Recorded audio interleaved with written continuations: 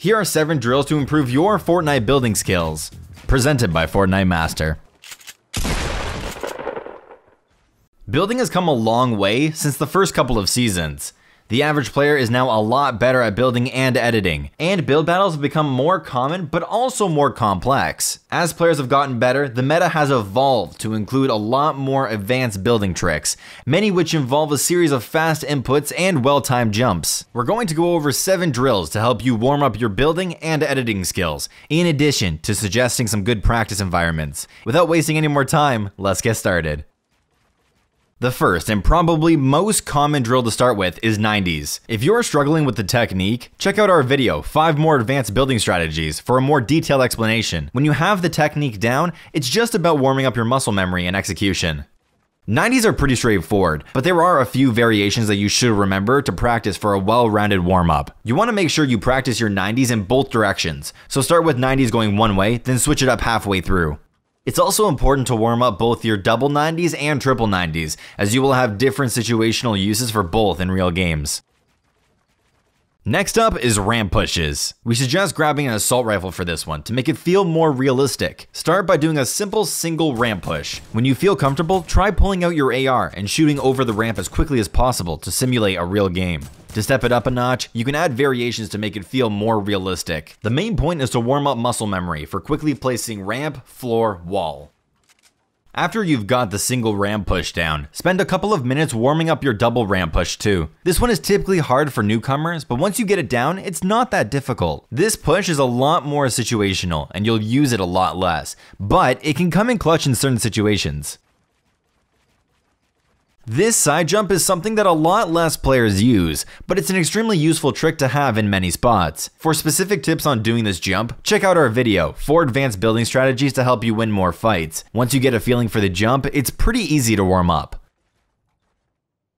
After the jump itself, there are 2 different variations to practice. The first and easier way is to simply turn around and build up over the original platform. The second involves double ramping off of the jump followed by a 180 or 90s. This one is a little trickier. Check out our second advanced building strategies video for some specific tips for this jump. This next drill is a part of Ghost Bizzle's warm-up routine. The strategy itself is great for retaking high ground, but it's also a good way to warm up your muscle memory for double ramp retakes.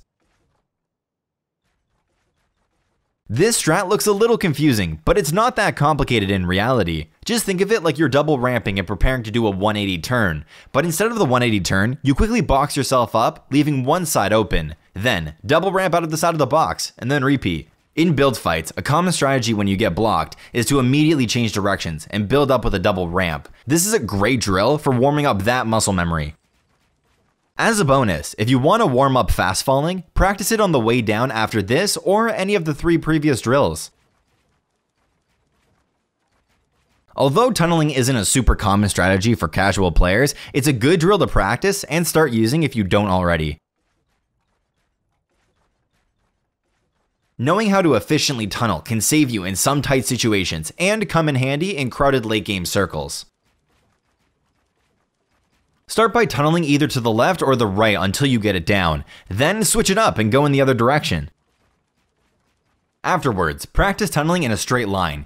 You will most likely need to let go of turbo build for this one, so you don't place walls in front of you that block your path. Finally, practice tunneling diagonally, switching directions after each tile.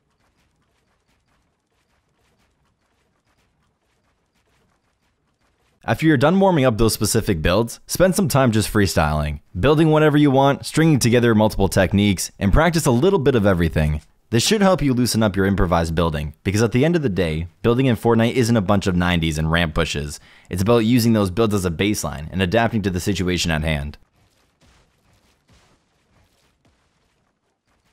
The addition of creative mode was useful for both casual and competitive Fortnite players. It is easily the best place to warm up building because players can have infinite mats. On top of that, some of the top Fortnite players have created practice courses that anybody can use to warm up building, editing, and aiming. If you're looking to warm up your editing specifically, these courses are your best option.